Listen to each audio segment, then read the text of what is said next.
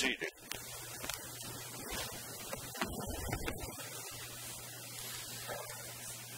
Let us pray together.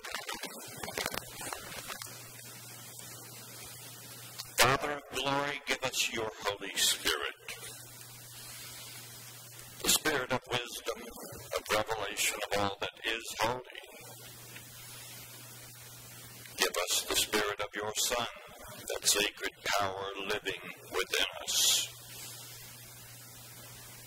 Give us your Holy Spirit that we might be sons and daughters, the heirs of your kingdom. Amen. Today is referred by those of us in this particular line of work, it's referred to as Satan Sunday. Every first Sunday in Lent, we get the same or one similar kind of passage. And I wondered about the woman whose husband all the time got drunk, and she decided one day she was going to cure him of this particular habit. So she went and rented a devil's suit, all red with horns and fork tail and a pitchfork. And she waited behind the tree outside of the pub until her husband stumbled out one night. And as he was walking along the path, she jumped out at him with the pitchfork at ready and said, "I am going to take your soul." And he said, "Who are you?" She said, "I'm the devil." He said, "Well, you might as well come with me because I married your sister 36 years ago."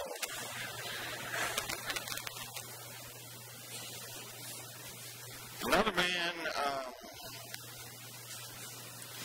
he had died, he hadn't done so well, and he went to the place of torment. He was being escorted to where he was going by the devil, and he smelled all the sulfur and saw all the boiling cauldron of lava and saw the pit where he was going to be put, and heard screaming of people. And then he saw a man sitting over in the corner that he recognized to be an attorney. And next to him, he had the most beautiful woman he'd ever seen, and he was just up nuzzling her. And he said to the devil, he said,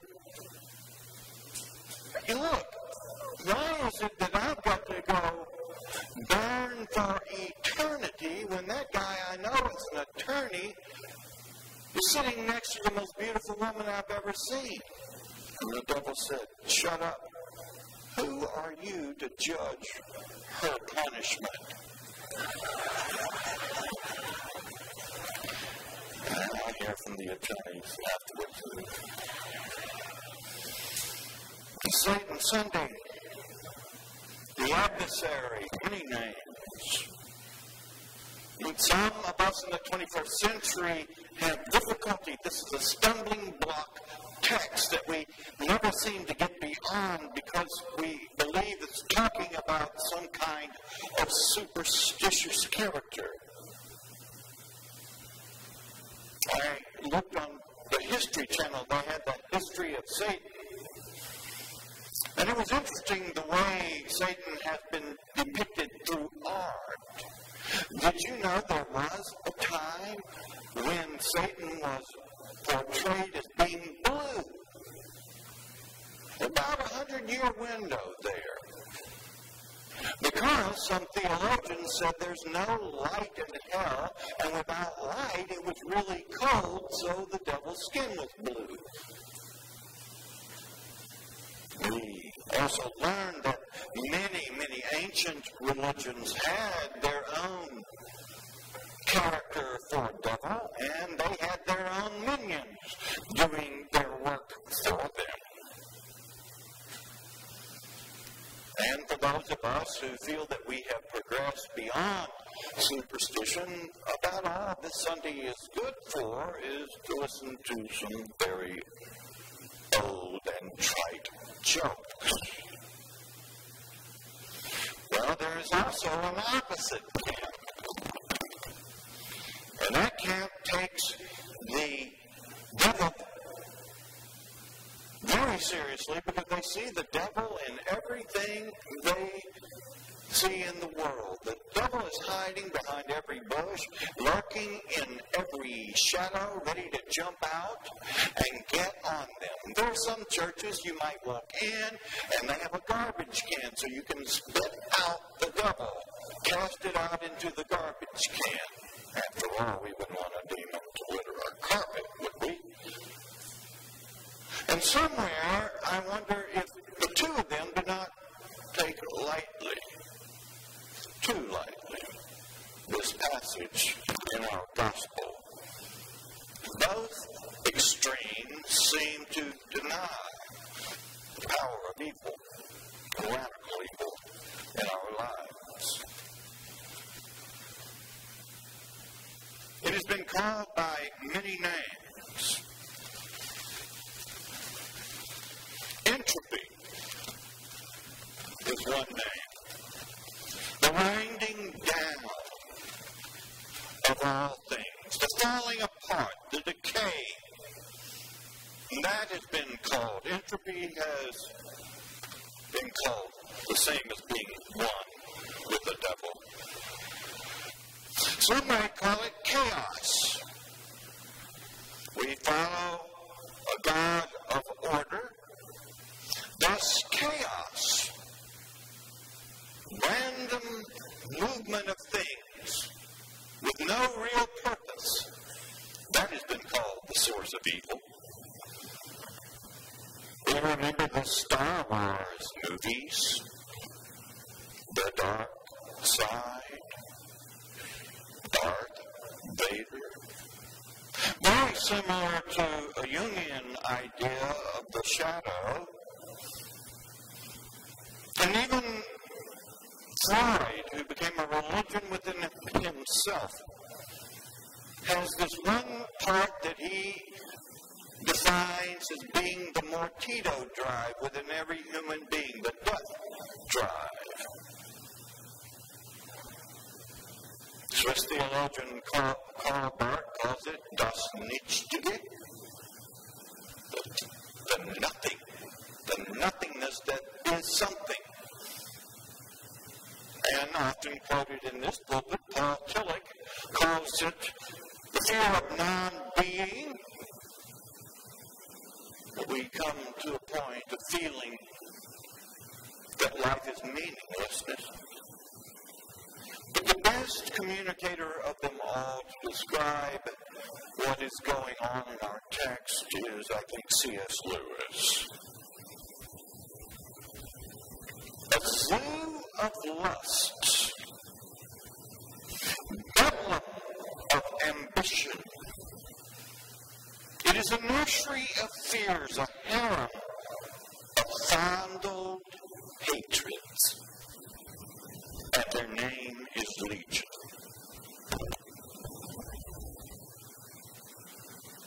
A theology which does not take seriously evil is no more than some return to a utopian philosophy.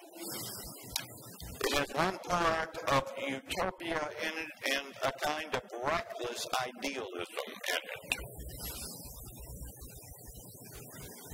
And what we learn from our passage, it is outside of us, it is inside of us, within us. No matter what we call it, arose by any other name. And the purpose is to destroy the meaningfulness of life. To make our life come unglued at the hinges. Unravel. What we learn from this text this morning is that the power of evil always attacks us in our weaknesses.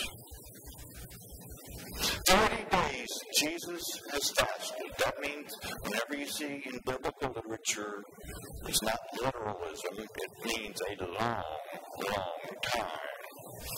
He has used up all the fuel of his body. His glycogen stores are gone. He has no more fat deposits on which to draw fuel.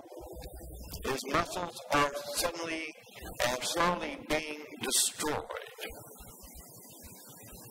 This temptation for him comes when he is most weak. And I know personally this to be true.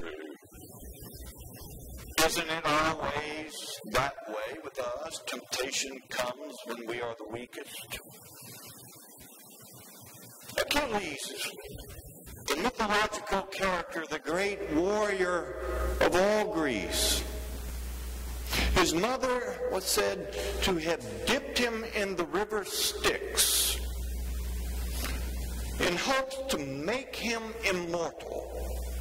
And she held him by the heel of his foot.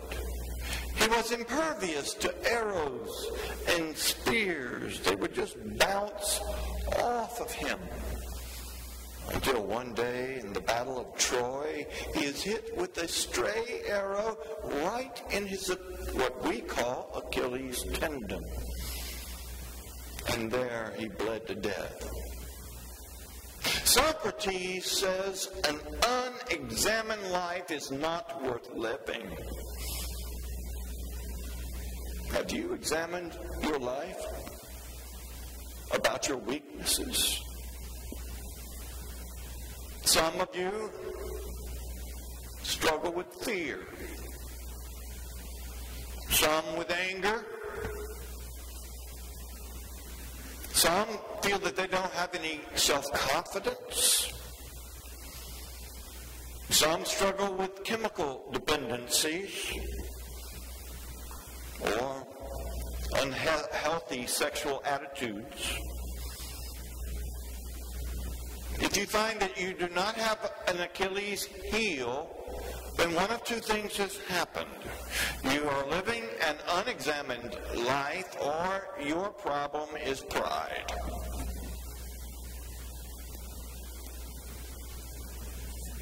Whether temptation comes from outside of us or within us, it always will come as a deception. Satan says to Jesus, turn this stone into bread and eat it. Bow down to me, and I will give you all the kingdoms of the world. I know. Throw yourself off the pinnacle of the temple into the valley below, and you will be held up by the angels, so you will not dash your foot against the stone. It's easy for us Christians to turn down, at first take radical evil, though we see it for what it is. We don't want to murder. We don't want to steal. But what's wrong with eating a little bread?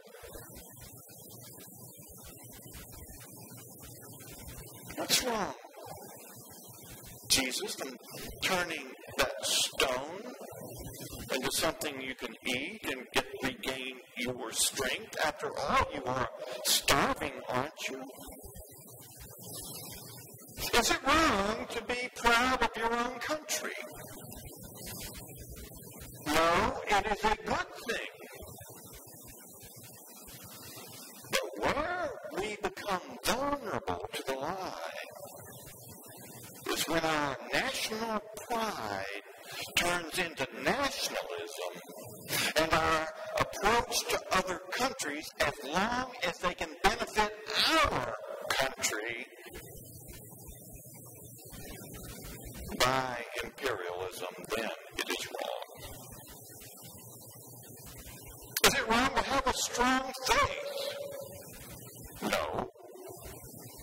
But when our expression of our faith excludes disavow the validity of other expressions of faith. We have succumbed. And they're not far off from evangelism by sword. Repent, join us, or lose your head.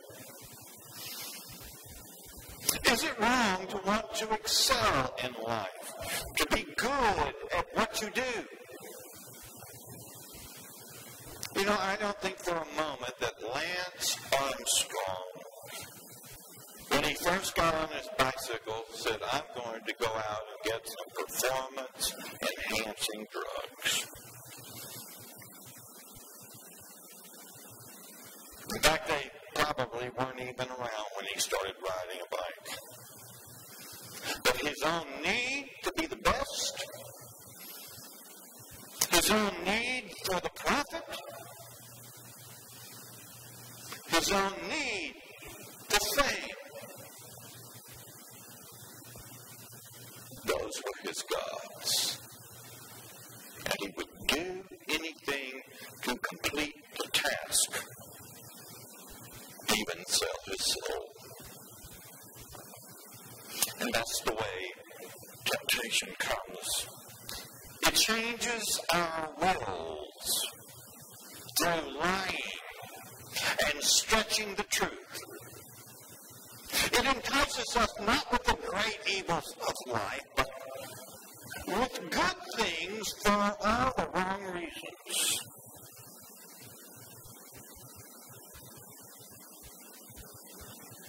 The tempter, the adversary, whatever you want to call it, lies to us. Lance probably heard the lie. Everyone else in the tour is taking them.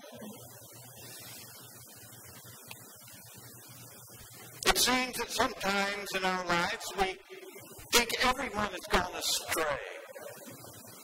And we revert back to a 13-year-old telling our mother, well, everybody's doing it.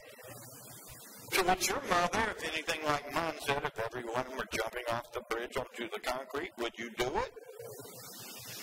Well, if I had a bungee cord, I would.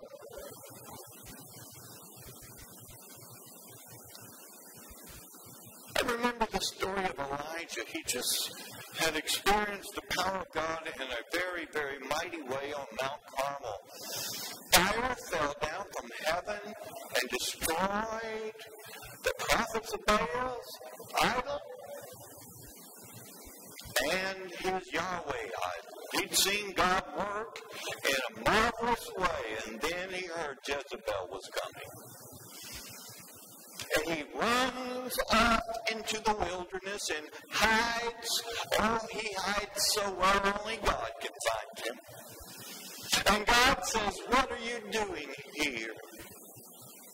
He said, oh, I'm the only one that has not bowed down to Baal. I'm the only one that has been faithful. I'm the only one left. And God said, there are 7,000 people in Israel that have not bowed to Baal nor kissed his lips.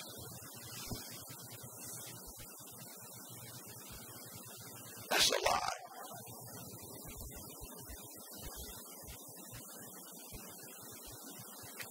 But I want to tell you, to conclude, each one of you have a special gift. When you have professed your faith, God has given you the Spirit living within you. The Spirit of Jesus Christ available to each one of us when those temptations come. Oh, God, I wish I could just stop when temptation leaps upon me and remember that.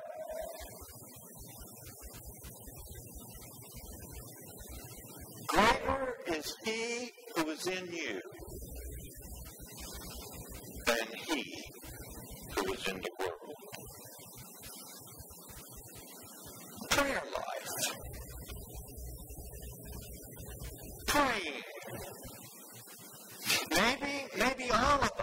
before when temptation blindsides us, maybe if we could just stop and utter a prayer, greater are you who is in me than the one in the world. The Lord's Prayer, we say it as part of our liturgy, but it was not intended in its original intent to be a prayer that we say over and over. It was to be a guide for our prayer life. And there's a portion in there you might want to remember. Lead us not into temptation, but deliver us from evil.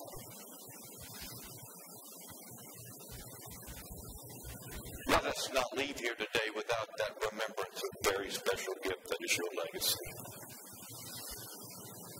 And I conclude with something perhaps you've heard, but it is so on point. Man was talking about my life. My life is as if two dogs are inside of me, and it's a dog fight. A dog fight. There's this good dog, and then there's this bad dog. And his friend asked him, well, which one wins? And he said, the one I feed the most. The one I feed the most. May we, during this Lenten season, feed the body, the blood of Christ, and pray for Christ indwelling Holy Spirit when temptation comes. Greater is He who is in me